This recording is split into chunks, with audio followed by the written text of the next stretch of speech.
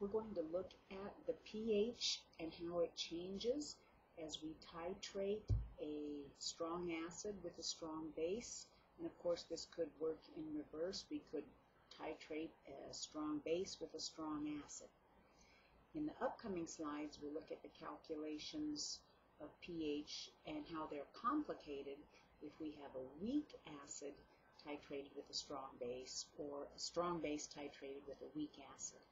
But to start with, the most simplest case is a strong acid and a strong base.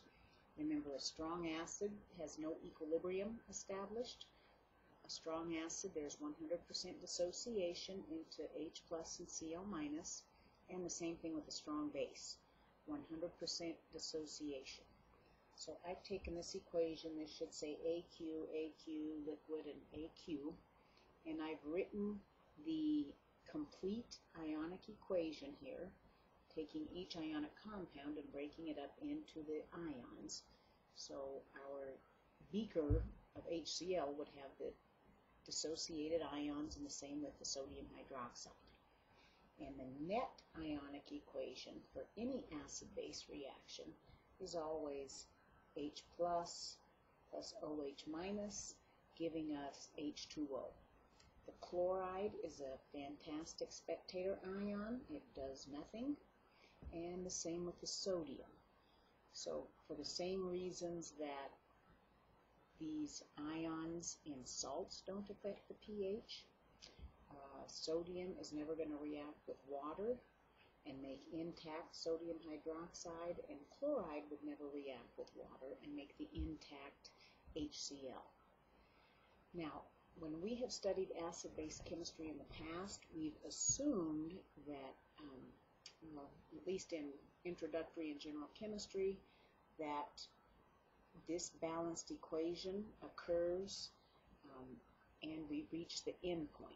So if we've done a titration, the end point is when we've used up all the HCl by adding the exact number of moles of NaOH.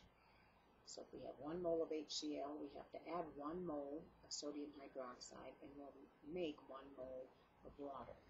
So the end point is when the titration turns pink. That's if we have the phenolphthalein indicator in there. And what we're going to do different is we are going to start with a, I'm going to try to draw a rough picture of a burette. And in the burette, we're going to have the sodium hydroxide. So this is the blue stuff. So this kind of filled up with NaOH. And I just use blue because the pH paper would look blue. And then if we have an acid in the Erlenmeyer flask, and here's where our HCl would be. And so that would be, the acid would be there. So before we start the titration, we could calculate the pH of this solution. So before titration begins, the pH is equal to the negative log of the concentration of the HCl, which is the same as the concentration of the H plus. It's because that's a strong acid. The H plus concentration is equal to the acid concentration. Now, as we begin to add sodium hydroxide to this solution, a couple of things are going to occur. So, if we keep track of this, what we're going to need to do is always start out with our initial moles of acid.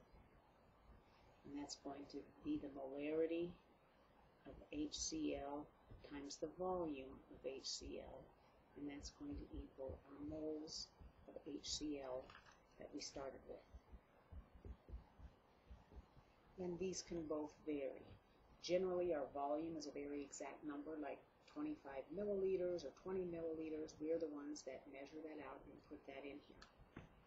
And then what we're going to do during the titration, we're going to have to calculate the number of moles of base that we add. So the number of moles of NaOH added is also going to be molarity times volume.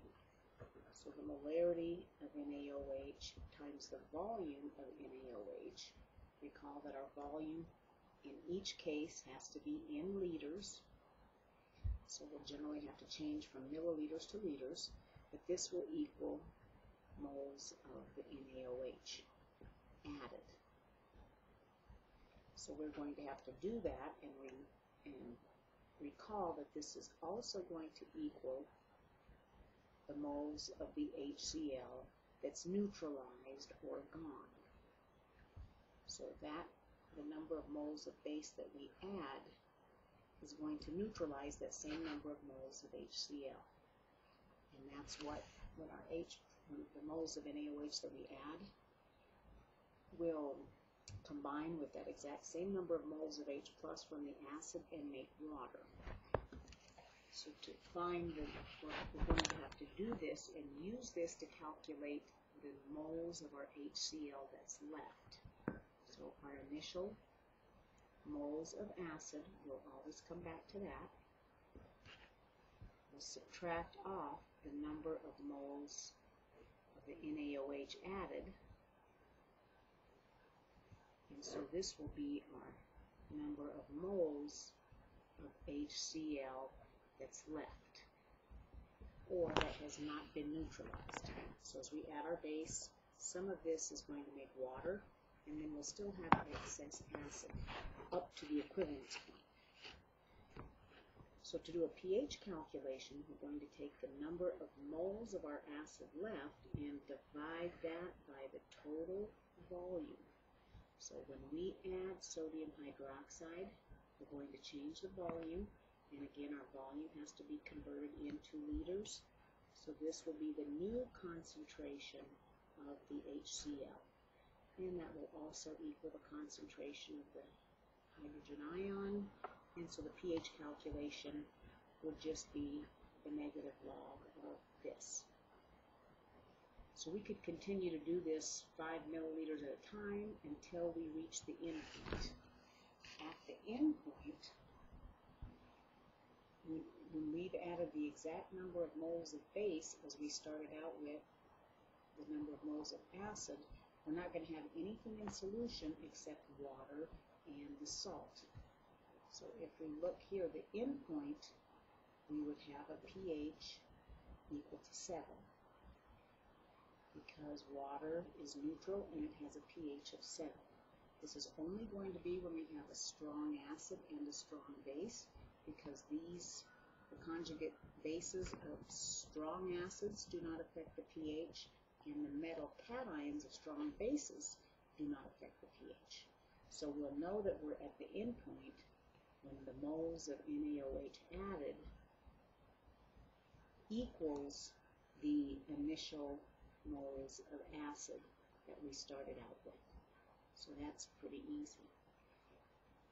Initial moles of HCl.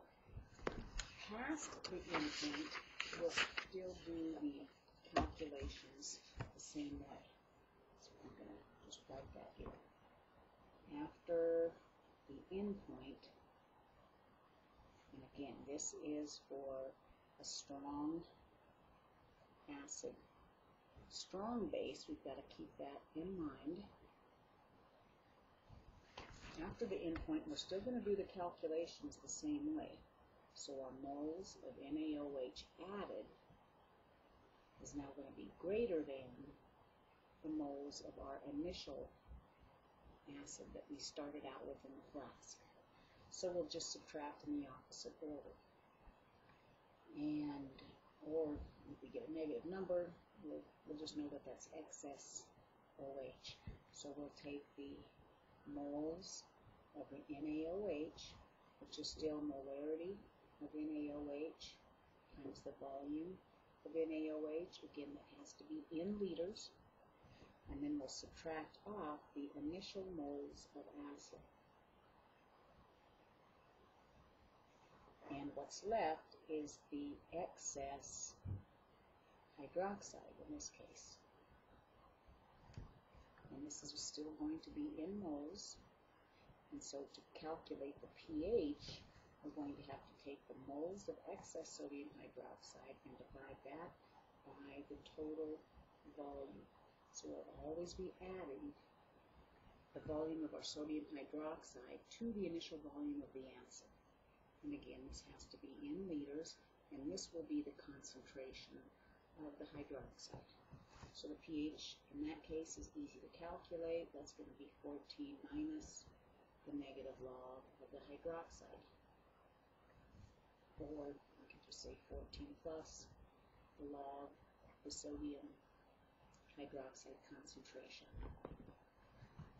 So on the next video, I'm going to have a problem where we start out with 25 milliliters of HCl with a certain concentration, and we add sodium hydroxide to that.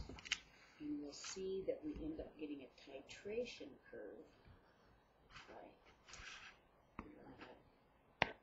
The pH, if we plot the pH along the scale, and our milliliters of NaOH added, this would be to the HCl, and we'll get this pretty symmetrical curve, and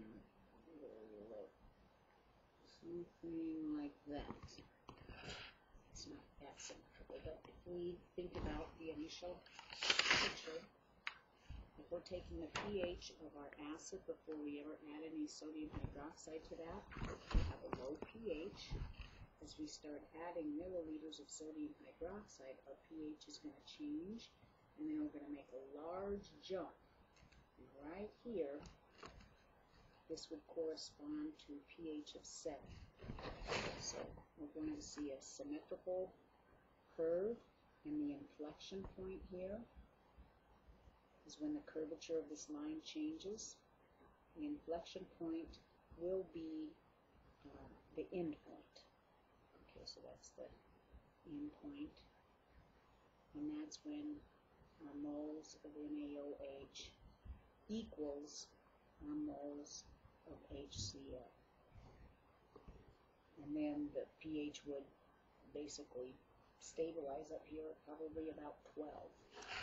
So we'll do a calculation where we take the pH before we add any base, and then a few calculations where we're before the endpoint.